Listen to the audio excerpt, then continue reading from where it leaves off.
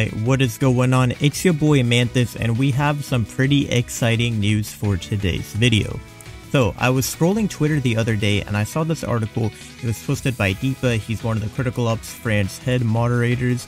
I know a lot of people have posted it since then, but I'm just trying to give him credit because I saw it from him first initially. But the article is actually from the Critical Force website. It'll be linked in the description if you want to read it as well. But the article talks about how Critical Force has a new CEO now.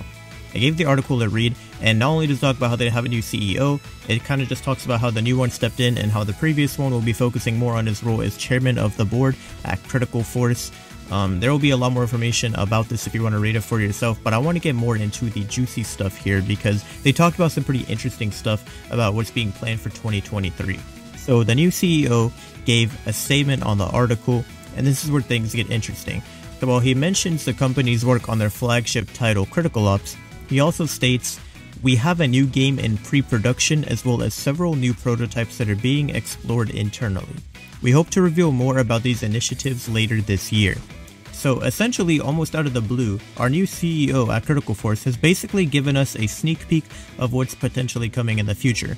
Now, I want to know all of your predictions about what this new game will be that Critical Force is making. Do you think it's just going to be like Critical Ops 2? Like, basically just Critical Ops, but maybe they improve a couple things or change a couple features? Do you think it will follow a completely different genre? Personally, I would love to see Critical Force try and make a game that is either in the Battle Royale category or in the Hero Shooter category similar to Overwatch or Valorant. Either way, we'll hopefully have more news about this by the end of the year, but I think the important part is that Critical Ops clearly isn't done with anytime soon, because the game has still been pushing incredible updates. We've been having these operations and a lot of new skins and cases and also new esports events, and I'm sure they're going to keep continuing to do that. I already know they're going to keep doing it in 2023 and probably they'll continue to do it for many more years. I don't think Critical Ops is over with anytime soon. I think they're just working on a new game to maybe try and bring in a bigger audience. If you made it this far, then please leave a like and sub to the channel.